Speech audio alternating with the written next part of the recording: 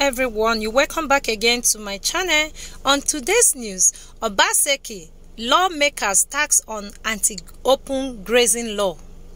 A group, the New Nigeria Initiative, NNI, has charged Edo State Governor Godwin Obaseki and the House of Assembly to urgently enact a law on anti-open grazing in the state.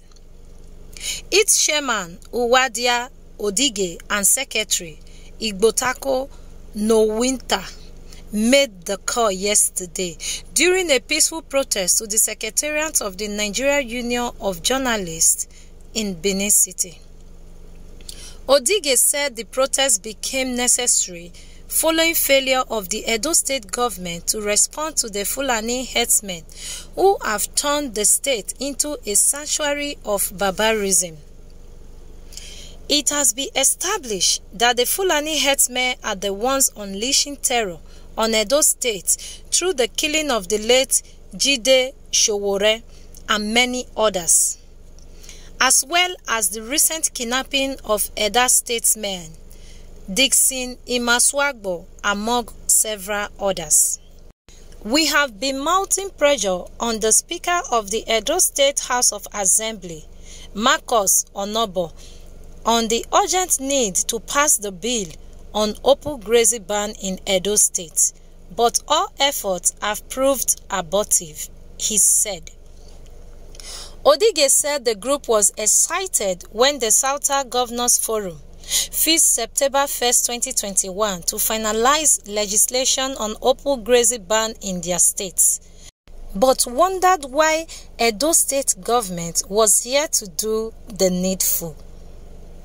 Our hopes are becoming dashed in the face of menace, even as we are convinced that the Edo State House of Assembly and Governor Obaseki will soon do the needful to make the law banning open grazing in Edo State an urgent reality, he said.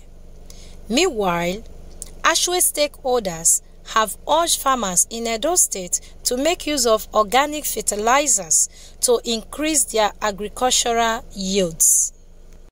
Team lead of Ashwe, Prof. Lawrence Ezemonye, gave the charge during the Ashwe Stakeholders Workshop on Resource Recovery from Waste, the Center for Global Eco-Innovation, Knowledge Sharing University on Issues of and Benin, Solutions, in collaboration with the Global Challenges Research Fund and Lancaster University, Inorganic United Kingdom, organized for smallholder farmers in the state.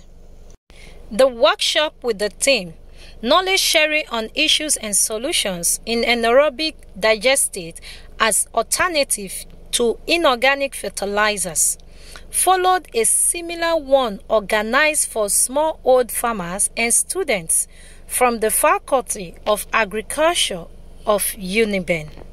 Zemoye, who was represented by Prof. Christopher Emokaro, lamented that African farmers were lagging behind in training, capacity building, and resources, adding that this has constrained them to restrict farming to the subsistence level, contrary to what obtains in other parts of the world.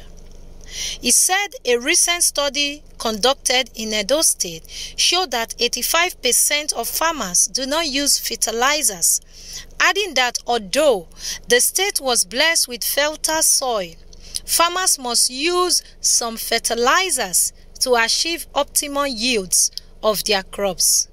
He, therefore, canvassed the use of organic fertilizers as it was cheaper, safer, and better than inorganic fertilizers, as well as recommended the use of digestates. Thank you so much for watching. This is the end of the news. Please do consider subscribing to my YouTube channel and turn on the notification bell so that you will get notified whenever I upload a new video. Bye for now.